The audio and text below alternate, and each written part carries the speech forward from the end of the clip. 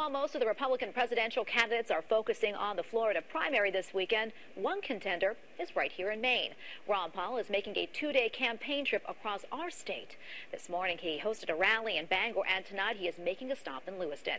News 8's Cam Tran is live in Lewiston with more on that. Cam? Well, Tracy, Ron Paul is hosting a rally here in Lewiston at around 7 o'clock tonight, and already many of his supporters are already here. The room is almost packed. It can hold about 200 people, and it's almost there. Now, this is Ron Paul's third stop in Maine today as he tries to rally support for the Maine caucus, which starts in about a week. Now, earlier today, though, he was in Bangor at a rally at the Brick Church. Several hundred supporters gathered there to hear the Texas congressman speak.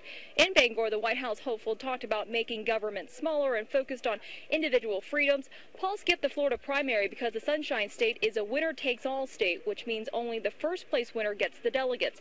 The latest polls show Ron Paul coming in fourth in Florida. Here's the Texas congressman talking about why he's focusing his sights on Maine this weekend.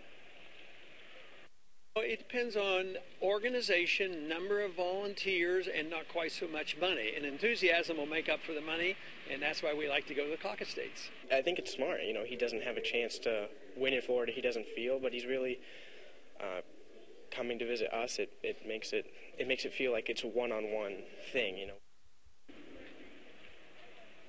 And again, Ron Paul's rally starts here at 7 o'clock at the Ramada Inn in Lewiston. Some excited supporters behind me here. Now, this is marks the first day of stops for Ron Paul. He will make several stops tomorrow here in Maine, in Gorham, Freeport, and in Alfred.